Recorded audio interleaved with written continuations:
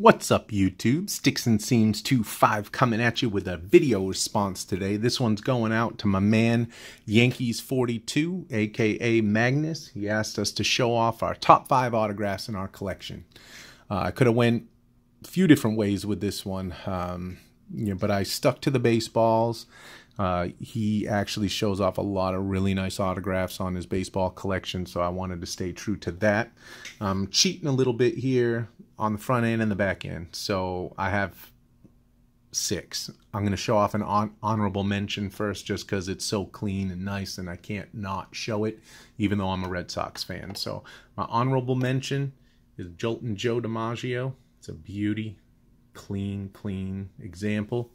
And I just want to preface, all of my autographs are authenticated from PSA and JSA. So that was my honorable mention, Joe DiMaggio. Number 5 is Sandy Koufax. Another beautiful, clean example. I also have his autograph on a Cooperstown bat, but there we go on the Sandy Koufax. Beautiful. Let me see where we're going to jump to. All right, number 4. And you're going to be like, whoa, this is number 4. I'll explain why. Rest in peace, sir.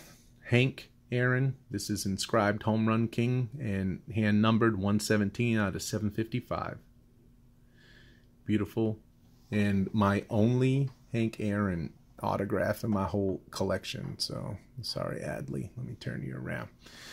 Incidentally, I got that card for $5 in a bargain bin at a card shop. That's insane, and I think that's a image variation as well. So, super excited to have that. Up next, let's see, 5, 4, 3 is none other than Mickey Mantle. Obviously, a ton of toning across the sweet spot, but the autograph is bright and presents real well. And this is JSA, full letter JSA authentication. Boom. Number 2 would be number 1 for me, but you'll see why. Number 2 is Teddy Ballgame. Love this one. I have a few Ted Williams autographs, but this is my only one on a baseball. Love that. And when I show off my memorabilia, you'll understand why that one's so important to me in my collection. And number 1 is the cheat. It's actually a multi-sign ball, but there's a story behind it. I used to be huge sports card collector, had really awesome cards, tons of one-on-ones, things like that.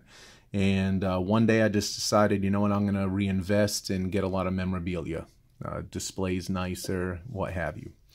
So I sold off a lot of cards I regret selling off, but this next item was my first purchase, and I wanted to get something like this to remind me what I was giving up, getting rid of all those good cards. So without further ado, this is my 500 home run autograph ball, full letter JSA.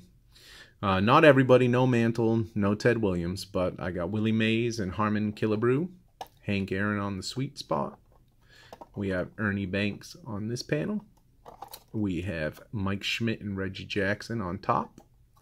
And then we have Frank Robinson, Eddie Matthews, and Willie McCovey on that panel. So this is a beautiful item in my collection. It's one of my favorite memorabilia pieces just because of what it meant to me. Like I said, I did sell quite a bit of cards, including my duplicate of my Trout update rookie some years back. Wish I had that now, but I have this beautiful baseball. So that's it. Thanks a lot, Magnus. You're always so generous and you have just awesome stuff. Love watching your videos.